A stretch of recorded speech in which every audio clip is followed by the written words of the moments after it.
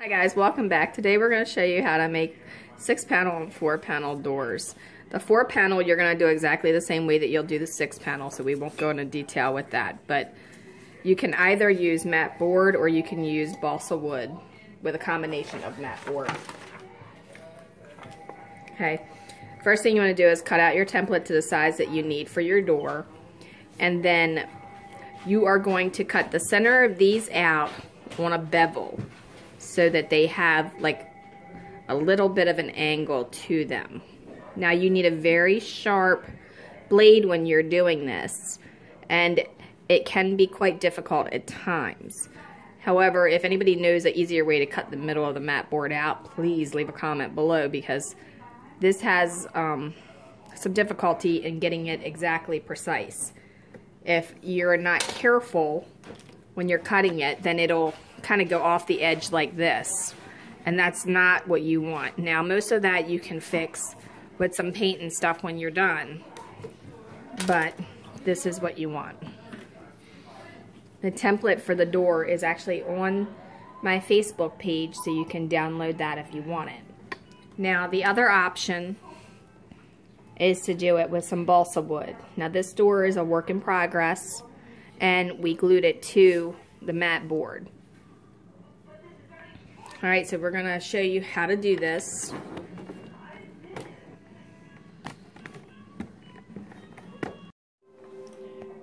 Okay, so if you're going to be doing the door out of the balsa wood, then you're going to need to get yourself some balsa wood from your local craft store. I picked mine up at AC Moore. This is 1/4 inch wide by a 1/16 inch thick. This is a 1/16 inch thick by a 1/2 inch wide. And then this one is 1/16 inch thick by 3 inches wide. You'll have to cut this down to the size that you need it for the door. As you can see, they're all relatively thin. And when you cut them down, you'll get a bunch of pieces that look like this. Okay? This template that I have here, you can actually match your pieces up on there to make sure that you have the right size that you need once you have it cut out. Okay? These are going to be your center pieces. You're going to cut 2 of them each out of the balsa wood. You'll need 2 side panels and a middle panel. The middle panel is shorter than the side panels. The bottom panel is thicker than the top panel, and then you need 4 for the middle. Alright, and we'll show you how we're going to go ahead and put it together. We have some of it already started for you, and we're actually gluing this one to mat board as the center. Okay, so the first thing you need to do is glue your side onto the mat board, and then you're going to glue your top to the mat board and your bottom to the mat board. Okay, the next thing you need to determine is where you want your hinge to go. Okay, now we're not doing the standard hinges that look like this on this door. You can get these online, or you can get them in your local craft or hobby store. They're very, very tiny hinges. They're probably about 1/4 inch in length. So they're very, very small. Okay, after that, then you're going to want to determine how you're going to do the hinge. Now we've decided that we're going to do the duct tape hinge. That seems to be the easiest and the quickest, and duct tape is very strong and durable, so it's not going to fall apart. So you want to cut yourself a thin piece of duct tape, just wide enough that you're going to be able to use as a hinge, and then you're going to apply it. You can actually put some wax paper underneath of your door. It's not going to stick as much as it would like paper or cardboard or whatever, but you still do want to not get it on there if at all possible, because it does tend to stick a little bit.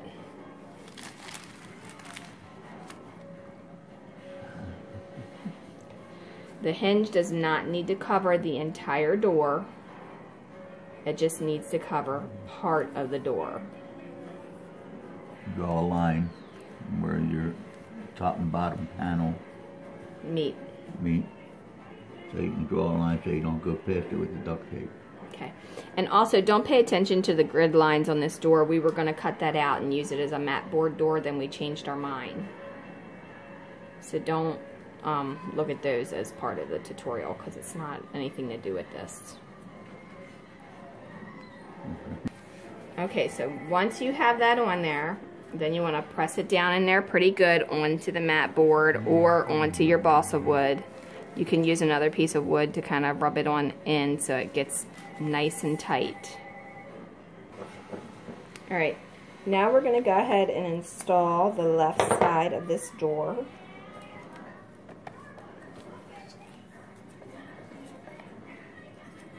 Easier to put it on there, but I don't want to run into the tape. So use very, very little glue. You don't need a whole lot for this part.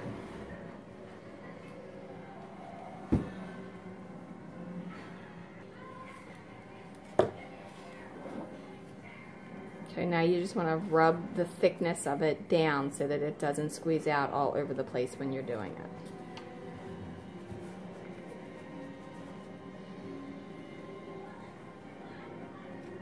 Make sure the top is even and the bottom is even. And I've got pencil marks on there to correspond with the ones on the other side, so that when you put the center boards in, it comes out even.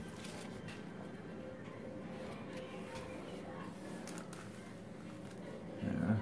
Now we'll do the center. Same fashion.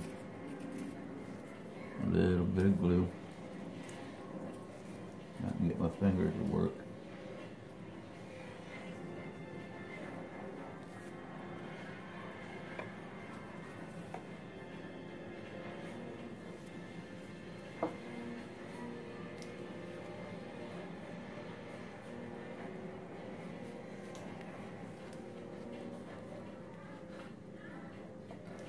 Put that one in.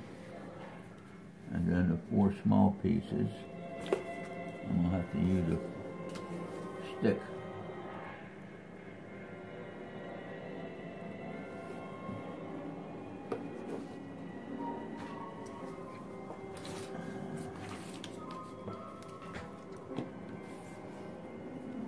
So it's just lightly dabbing a little bit of glue onto a stick and then putting it on to the center pieces. Usually one dab in the middle, and then you just smear it out a little bit.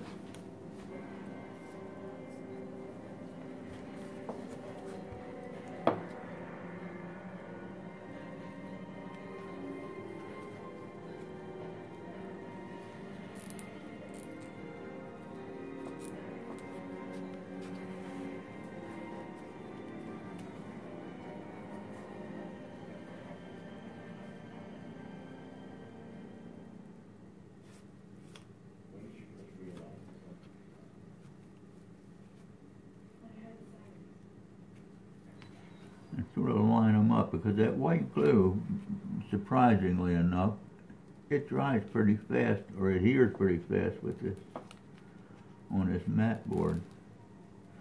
So you don't have a long time to fool with it.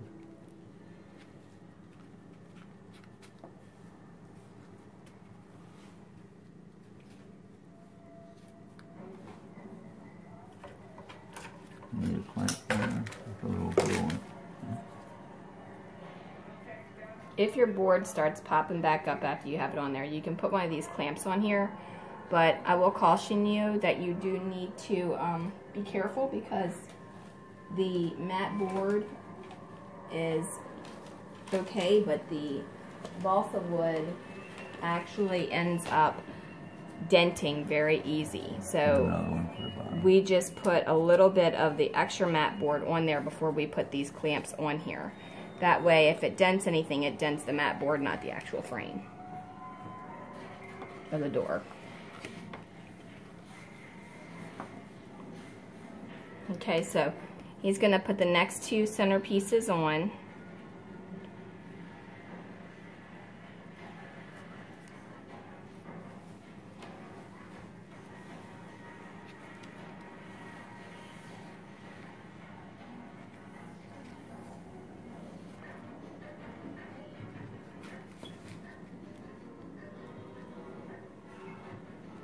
I got that one mixed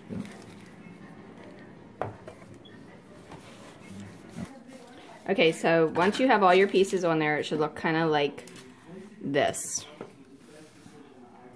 Okay, now the other side, we have these pieces here, and I'm going to show you how to get this angle in the balsa wood while this part here dries and the rest of it sets.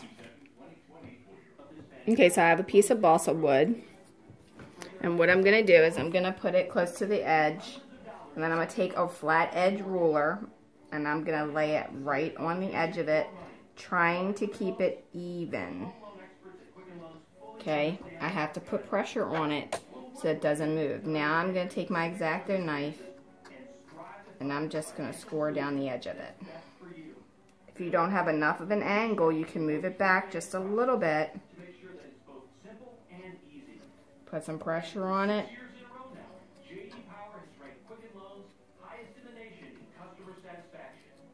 And do it again.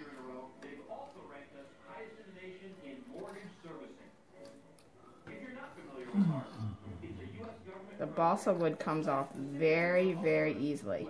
But the key to getting an even edge is to keep this blade flush with what you're cutting on.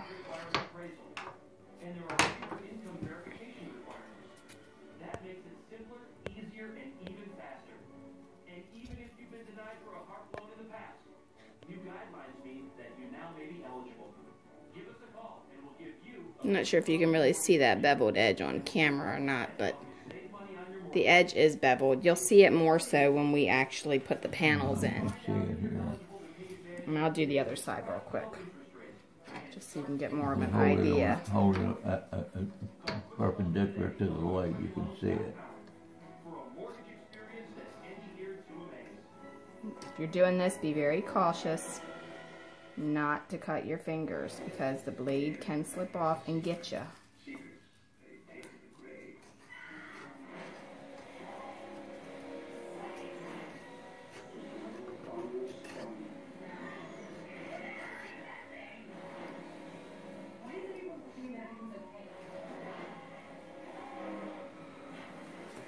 I think we might be done there.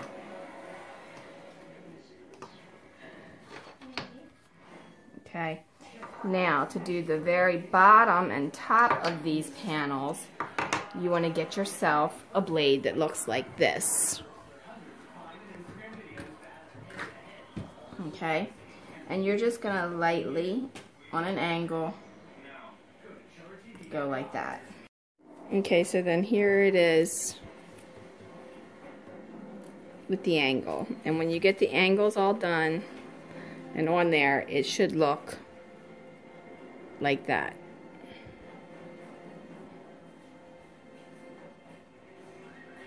Alright, now we're going to go ahead and take the pieces that we just made and we'll glue them on. Alright, so you want to put a little bit of glue on each one after you've cut them out to size, and then you're going to put them on accordingly. You have 2 for the bottom, 2 for the middle, and 2 for the top.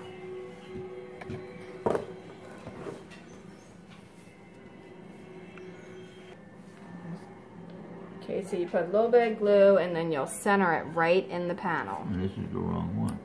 It's that one you had over there. No, you might want to glue the right one. Yeah, it might.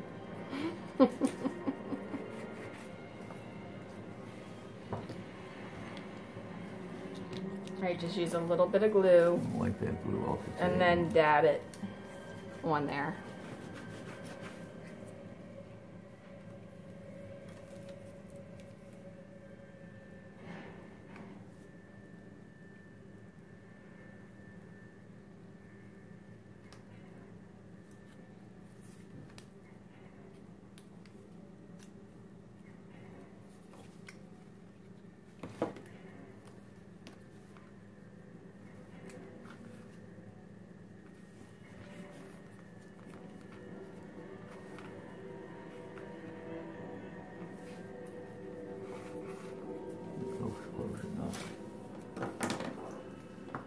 Close enough to look like a door.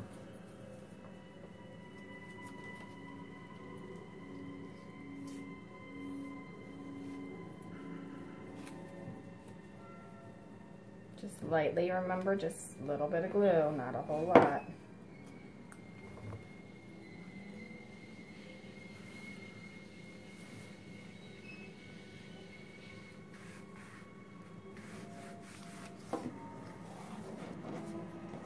It don't take long to put it together after you get all the pieces cut. So if you cut them all ahead of time, then start your gluing process. I think this one could have been a little shorter.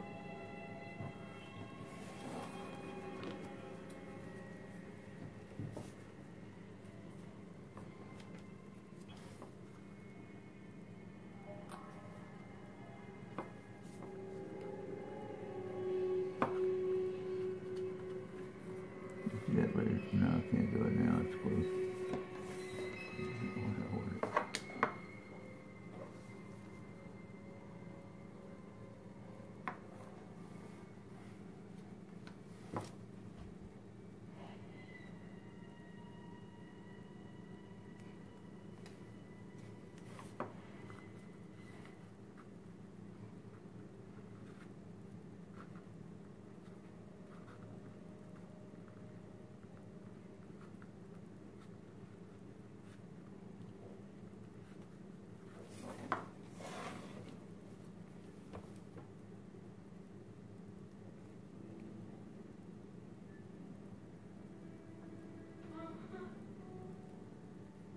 Okay, just continue to glue them. And once you have your very last one glued and you have it in place, then you want to let everything dry for at least 20 minutes to let the glue set and everything. And then you're going to want to paint it with a latex paint. I'm using a Behr paint with the paint and primer in it. That way when I paint it, the paint will fill in all of the cracks. When you spray paint mat board, it does not turn out as nicely. See how it kind of looks all like icky looking? I don't like that at all. So we're not going to spray paint, we're going to use latex.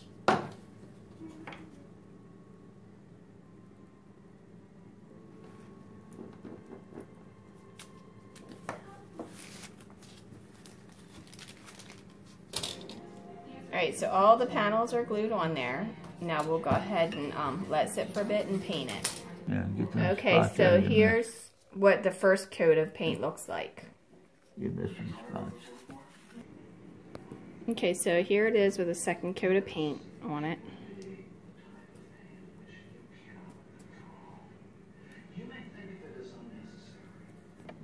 Okay, so now I'm going to take this thin piece of wood here and I'm going to put that down at the bottom so I can create my spacer. My door is completely painted. I have my duct tape side, and then you notice I have this here. Alright, so I'm going to make my door even just like that, and I'm going to press that down along the edge. Now when I remove that, that's going to allow me to open and close my door.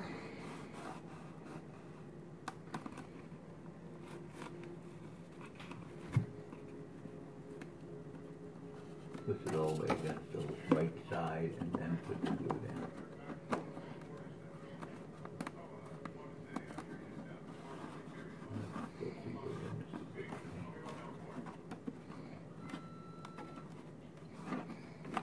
Okay, and then I'll replace the molding, and the molding will go back on there.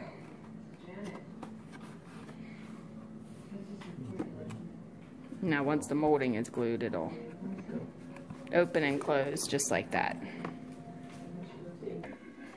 Okay, so that's what it's gonna look like.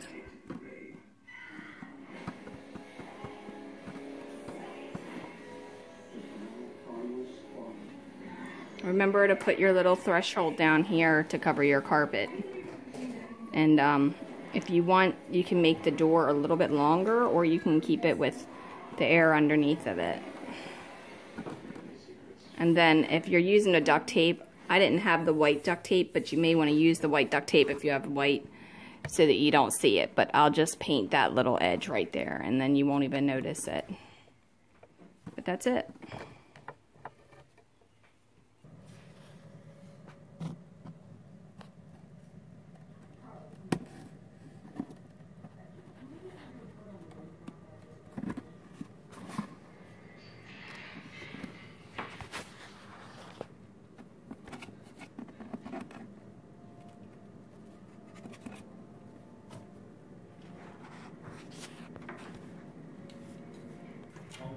Okay, now for the doorknobs, all I did was use matte pens, and there's a tutorial on how to spray them and seal them so that you can do that if you want to do that.